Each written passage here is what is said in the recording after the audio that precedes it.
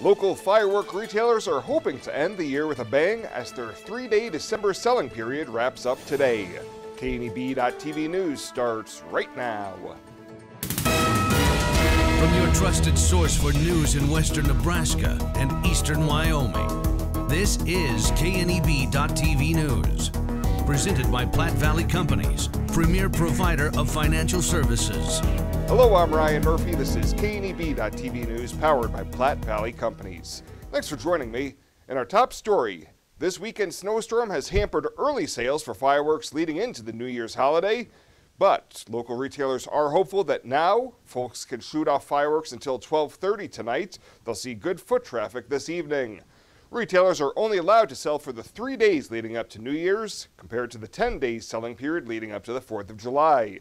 On the west edge of Scottsbluff, Fireworks Unlimited owner Greg Troutman says he's got a great variety of fireworks for people to enjoy and welcome in 2020. We see a lot more one, big 500-gram cake where you can light it once, get a lot of shots to celebrate at midnight, and then everybody hurries inside, because it's cold. So you're not going to sit outside and celebrate, but we see a lot of bigger items go out the door.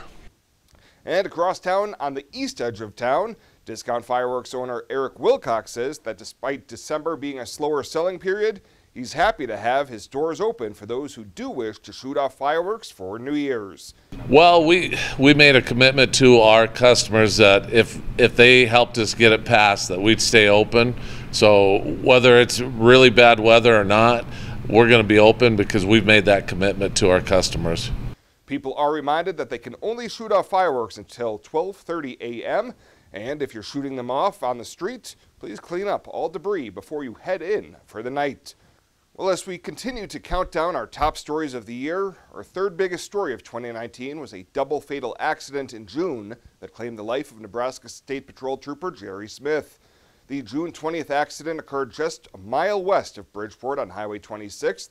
Smith was on duty and driving eastbound when a vehicle swerved into his lane of traffic and struck his patrol unit head on. The following week, hundreds of law enforcement officers from across the country, Nebraska Governor Pete Ricketts, and community members honored the fallen Nebraska State Trooper.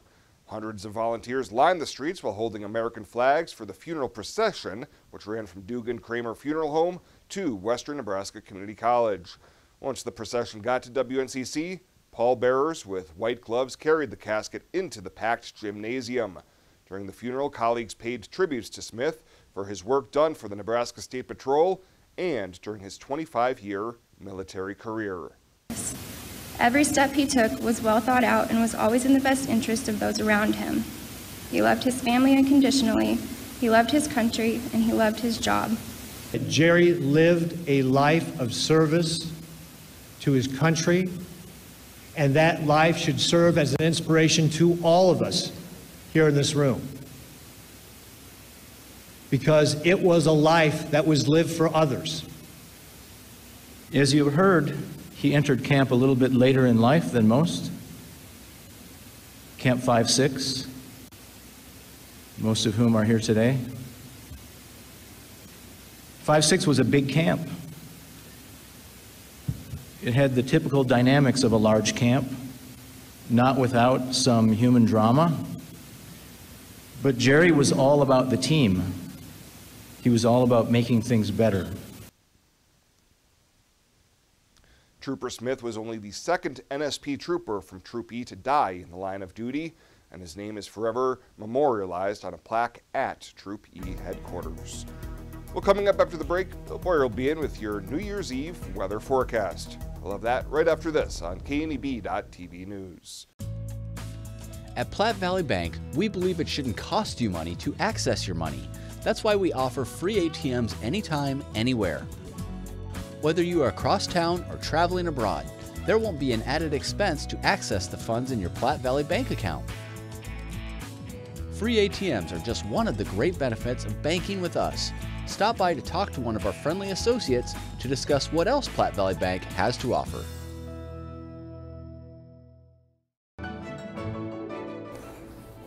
This chair is way too big. It's perfect for us. This one's tiny. That's 'cause it's mine. Hey, this chair is just right. This bed is way too hard. It's perfect for me. This bed is way too soft. Just what I needed. This bed is just right. So come on over to Leave Heads. When you're Arby's, you can do certain things, like load roast beef and curly fries onto a sandwich. Add horsey sauce, Arby's sauce, and cheddar cheese sauce on there. Sell them 2 for $6. And when you're Arby's, you can call it the Arbinator. Because if you aren't, Arbinator is a super strange name to just invent. Arby's, we have the meats. This is KNEB.TV weather from the Arby's Weather Center. Arby's, we have the meats. Not a bad looking night tonight. Winds are going to be on the increase by tomorrow morning, though, as you see up into the 13, 14 mile an hour range. Calm conditions as we go through the evening. So it's a pretty tranquil end to 2019. Winds are going to increase tomorrow. It will be breezy most of the week, and really no big storms are looming out there on the horizon. 31 yesterday after a morning low of 13. This is going to do it, I think, for the year. We're going to end at 1999, come up just shy of 20 inches out at the airport. That's all 4 1/4 inches roughly above normal, and we did all right for the month of December, a little below normal. Colder temps filtering into the region in the 30s and 20s here with that snowpack in place. No problem with those temperatures falling. 8 in Craig, 10 over in Riverton. Here in the area, it's 29 in Ogallala, 26 in Alliance, 30 in Scottsbluff. How about that 28 up in Lusk? And winds strongest in the wind-prone areas. We're going to be dealing with some pretty substantial winds, high winds, blowing snow concerns. If you're traveling west out of Cheyenne on I-80, that is going to be a mess over there, and that's where those colder wind chills are as well. Temperatures in the wind chills right now in the teens and low 20s here across the region. Quiet skies, quiet conditions tonight, and clear skies till after we start 2020, and we'll see a few clouds overhead. That is really about it. Lows tonight are only going to fall into the 20s. It's going to be a milder night tonight than where we were last night and the last couple of nights. Then for the first full day of 2020, a few snow flurries or snow showers try to work across the region. They're going to be very few and far between, but can't rule out a flurry of snow or a snow shower on day 1 of 2020. And temperatures tomorrow going to climb into the 30s and 40s for the most part for us here across all of the region. So our forecast for tonight, partly cloudy, a low of 25, winds about 10 to 15 miles an hour. A lot of people, though, want to know what it's going to be right at midnight. Well, as you can see here at the bottom of the chart, 2020 vision. Yeah, the new year comes in at 27 degrees. That's where we'll be at midnight tonight under partly cloudy skies. Not a bad looking night with partly cloudy and quiet conditions here across the region, and that leads to a really nice day for tomorrow. Other than breezy conditions, redeveloped northwest winds 15 to 25, highs in the low 40s. Not bad for the first day of the year. Can't rule out a few snow flurries, as we mentioned as well. And then Thursday, Friday, breezy conditions, probably the windiest day, maybe Saturday. And then look at Monday, Tuesday, breezy and colder again. Saturday, we may top up to near 50 degrees, only to fall back into the low to mid 30s as we get into Monday and Tuesday of next week. So a very happy new year from all of us here at KNEB.TV, and hope your 2020 is a fantastic one. 2 of the most Arby's sandwiches ever made for $6. They're big, but downing 2 is possible. You just gotta believe in yourself. I believe in you. Arby's, we have the meats. Are you ready to join the celebration? Then what are you waiting for? Switch to Viero today and find out exactly why we're better. More towers than the competition, convenient stores in your neighborhood, friendly, helpful customer service, and top phones at excellent values, such as the iPhone XR for free. That's right, get a free iPhone XR when you purchase any other iPhone of equal or greater value. Viero Wireless, your better choice for wireless service. At Elite Physical Therapy, we provide preventative and rehabilitative treatments that maximize function and promote well-being for patients of all ages. With 2 locations in Scottsbluff and Gearing, we offer the convenience of you choosing your location with the same great services no matter where you go. Stop into one of our locations today, in Scottsbluff at 214 West 27th Street or in Gearing at 10th and M Street, and see what Elite Physical Therapy can do for you. treatment you need and care you deserve.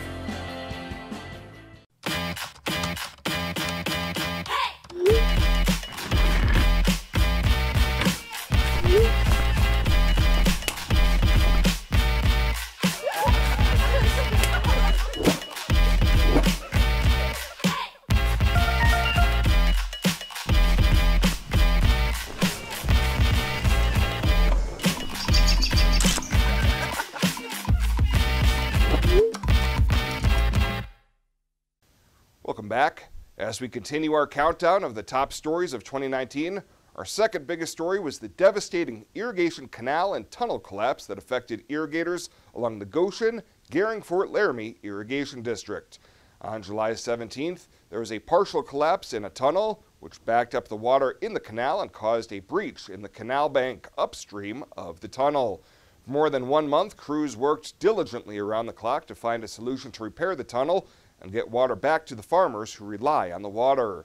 The water disruption affected approximately 107,000 acres of crops, or about 35% of the total acres irrigated by surface water in the North Platte River Valley in both states.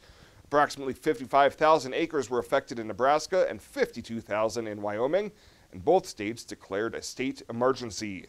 After temporary repairs, water was returned to the canal system on August 28th, and service to irrigators was restored in the days and weeks that followed.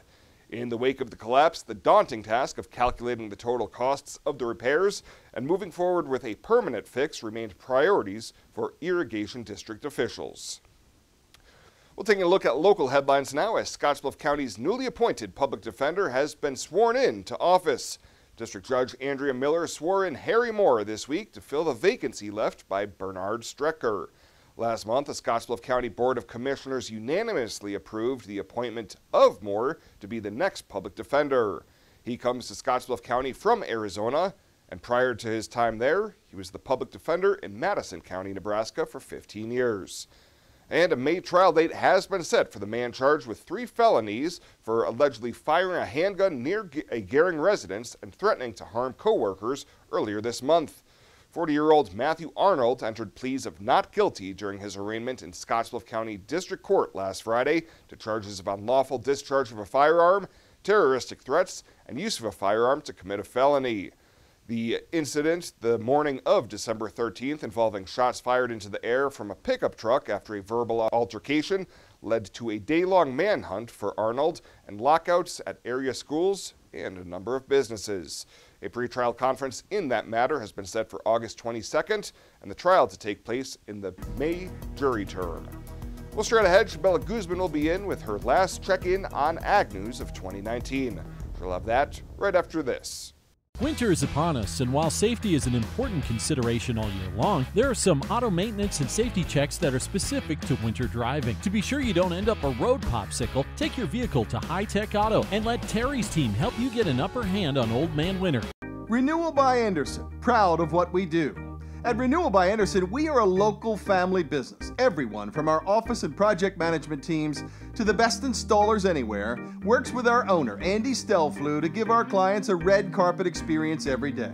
We're proud to carry the best windows and patio doors for sure, but most of all, we're proud to help our clients improve their lives at home with a great investment. Contact us today. We'd be proud to earn your business. Renewal by Anderson, proud of what we do. You said yes. Together, you planned every detail. You married. And then you realized 500 square feet just isn't enough room for 2.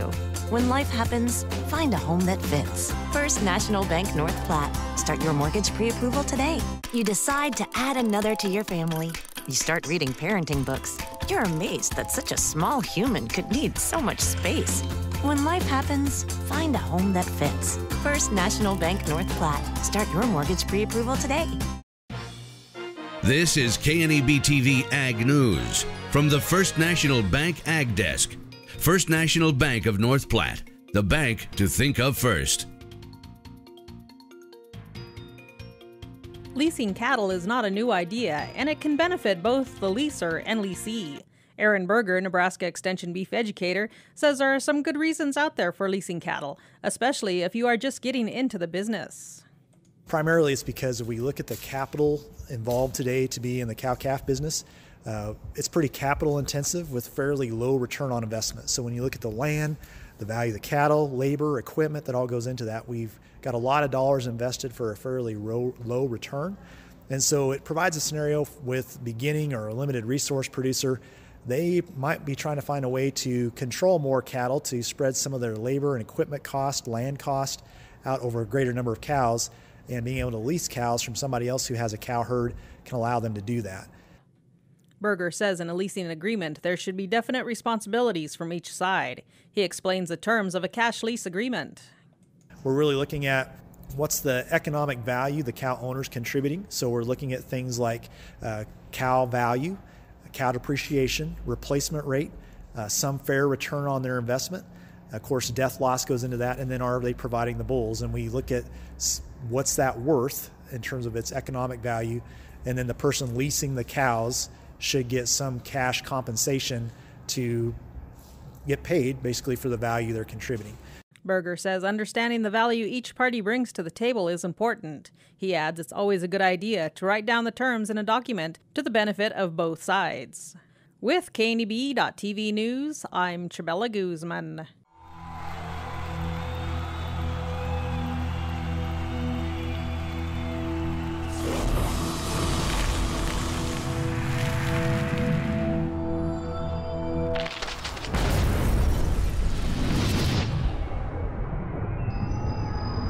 For the card-carrying fan, get your Husker Visa debit card so you can take the game with you. Free with First Free Checking.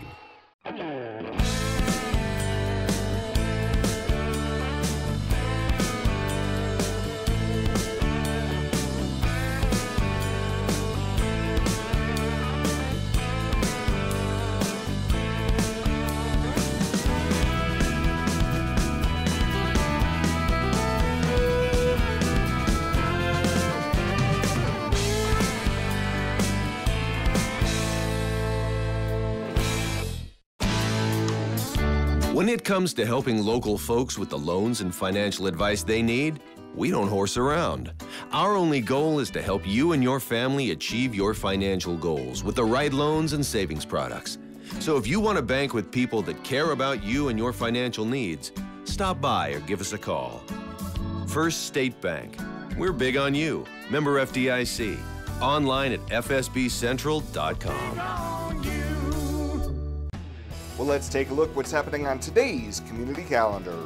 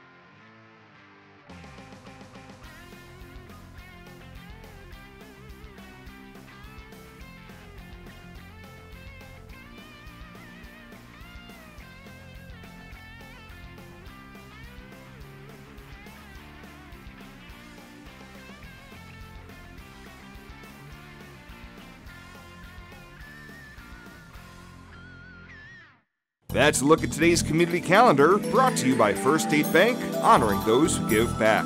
Nominate your community champion at fsbcentral.com.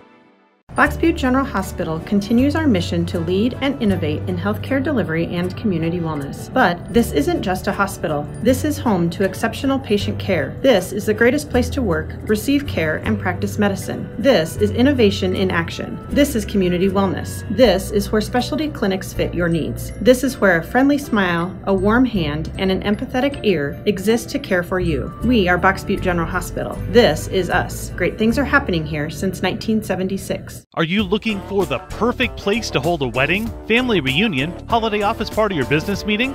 Well, look no further. The Hampton Inn and Suites Hotel and Conference Center is just the place for you. We're a full-service banquet facility that can host up to 400 of your guests. Stop in and see our spacious open-concept meeting rooms and begin planning your special event or family gathering today. Let us do the work for you so you can enjoy your guests. For personal service, stop by the Hampton Inn and Suites front desk.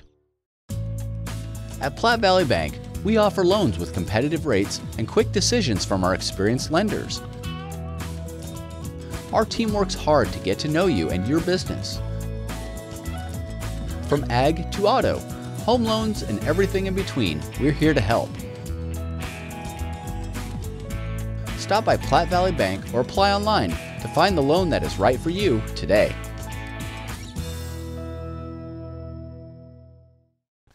And finally tonight, we wrap up tonight's newscast with our biggest story of 2019, the disappearance of Chance Engelbert. The 26-year-old has not been seen or heard from since the night of July 6th. After getting into an argument, he left his in-laws' home in Gering and went for a walk to cool down. He was last seen heading north along 10th Street, and that following week, a massive search was conducted by the Gering Police Department and more than a dozen other agencies. Despite searches by land, air, and water, local authorities found no traces of the young father. You know, the community came out and helped us successfully search a wide area. And unfortunately, the success is not what we had hoped for. The success is we can say with relative certainty that Chance isn't in those areas. Late this fall, Matt Miller, one of Chance's best friends, began spearheading a new search. You know, we're not going to stop. I finally got my job back at the mine, so I have 7 off, rotating every month. I'll be up here until it's done. It's now been 171 days and counting, but the whereabouts and countless missing puzzle pieces of what happened to Chance that night remain unknown, but family and friends remain hopeful that he turns up or some of their biggest questions get answered. But nearly 6 months later, Chance Engelbert continues to be in the minds and in the hearts of countless people, and hopefully he turns up safe and sound. Well, that does it for us this time. Thank you so much for tuning in. Have a safe and happy New Year. We'll see you back here on Thursday.